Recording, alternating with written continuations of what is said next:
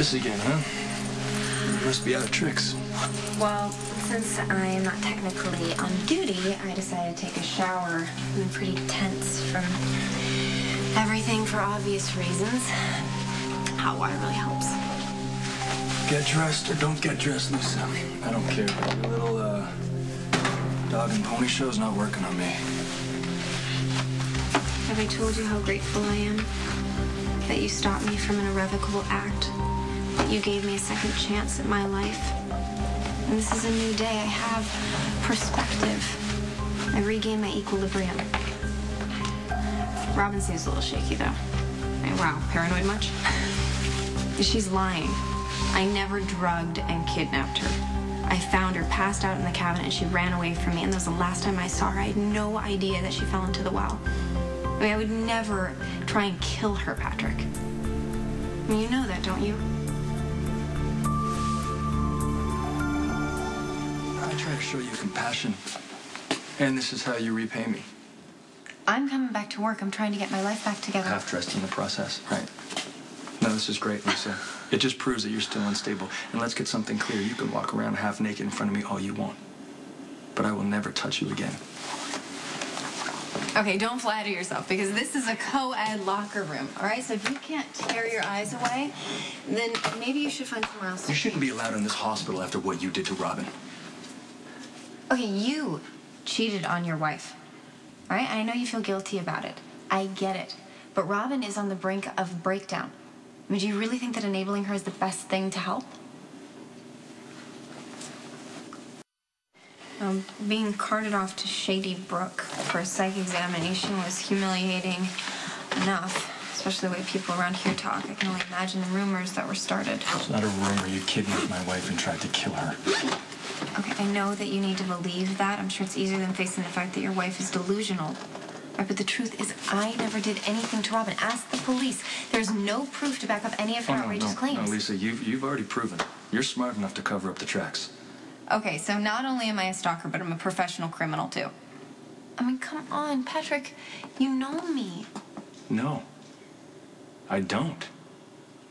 I used to know you, but the Lisa that I used to know wouldn't kidnap my daughter. She wouldn't try and kill my wife. Okay, you need to stop blowing things out of proportion, because that is exactly what Robin wants. She started feeling insecure when she found out that we slept together, and that's when she started accusing me of all those crazy Don't things. even try and make Robin the crazy one here. Don't even try and accuse her. I am not accusing. I am just pointing out that she's furious. Lisa, you left her in a well to die. I found her passed out in a cabin. I tried to help her, and she ran away from me. You're just lying.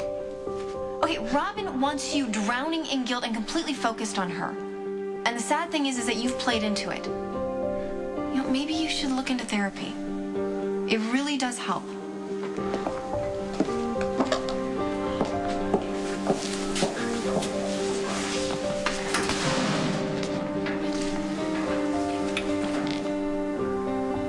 Lisa's cost you so much already. Don't let her ruin your career, too.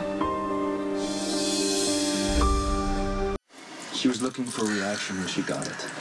Why did you give her the satisfaction? Why couldn't you just walk away? I should have walked away, but I was trying to gauge her. See how long she'd keep the sane act up. Well, the doctors at Shady Brook sure got it. Declared her fit to come back to work. And there's just no criminal evidence to file against her. So as far as Lisa's concerned... Smart, Robin. She's trying to make you look out to be the crazy one. And I just don't want people to start believing that. Steve has had his doubts. I hope you don't. Of course, I don't think you're crazy. Well, if Lisa keeps this up, I might be.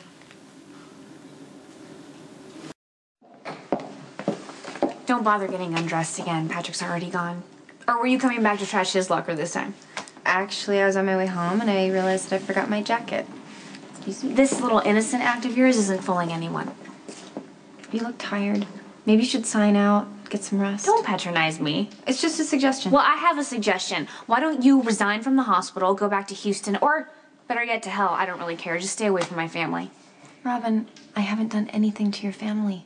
You threatened my child. You drugged me and left me to die. No amount of lying can change that.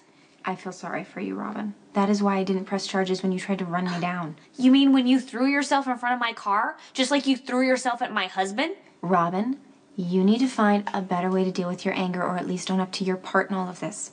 Right, you're losing Patrick, and it scares you, so you're acting out to try and get his attention. It is pathetic, and it's sad. You ambushed my husband in your underwear. That is pathetic. Is that what Patrick said? Or is that what you need to believe in order to assure yourself that Patrick could never possibly want me again? Because he was pretty eager the first time.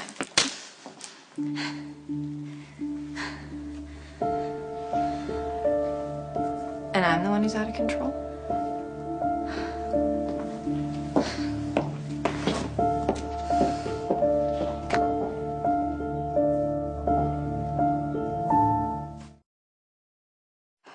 The labs are back on the IH patient. Hey. Lisa's never gonna stop, is she? What happened? I laid into her. The more angry I got, the more condescending she was, and I hauled off and slapped her. How could I be such an idiot? Just when things were starting to calm down a little bit, she waltzes in like nothing happened. Of course you're gonna have a reaction. Yeah, but I know better. I mean, I told you to not give her the satisfaction and to just walk away, and then I went and I did the exact opposite. Robin, she knows how to push buttons, okay? But we have to keep our anger in check, or she's gonna win. She already has. Lisa gets to come back to work, she gets to have a life and make mine miserable. And if that were bad enough, I just added more fuel to the fire and gave her something to legitimately use against me. I bet you she's with Steve right now, filing a complaint against me. You know, whose side do you think he'll take? So, what do you think about this whole Robin and Lisa situation? I think it's a damn shame that we're talking about other people's issues when there's work to be done. Yeah, well, it's my job to make sure the patients in this hospital receive the best possible care. And if there's someone on staff who's not capable of giving it, I need you to tell me about it. Robin and Lisa are good at what they do. I've never heard any complaints from patients about the care they've received or their bedside manner. Can I get back to work now? I get it. You don't want to be involved in this, and I really appreciate that. But I also know nothing happens in this hospital without you hearing about it. Is there any reason to believe Lisa's done the things Robin's claiming she's done? Look, Dr. Niles is your typical surgeon. Cocky and confident as they come. She and Drake Jr. share that trait. But is she crazy? Not that I've ever seen. Robin made some pretty serious accusations. I've never known her to lie. Look, people tend to throw good sense out the window when they've been hurt. Especially by somebody that they love. Well, that's the problem. Robin and Lisa both love Patrick, and I'm not sure who's acting out. Hey, I know I'm not technically supposed to be back on duty until tomorrow, but there's something that we need to discuss. The sooner the better.